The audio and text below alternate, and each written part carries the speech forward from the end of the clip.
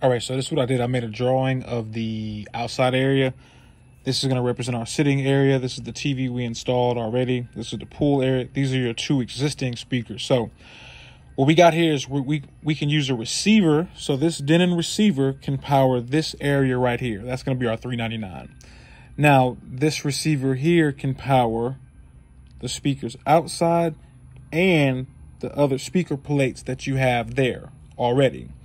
Now, let's say if you're like, I don't really care about those speaker plates, I don't want to add anything additional here. Cool. We can actually just take that out and we can run just this side.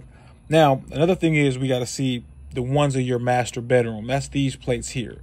What do we, is that not the big concern? So I know we want to be able to listen to music out here, which we can hear.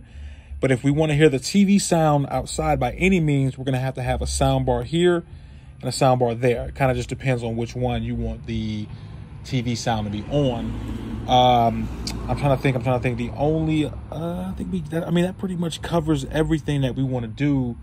Yeah. And then, let's say the living room areas in here, we got our sound bar already in there. So that's taken care of.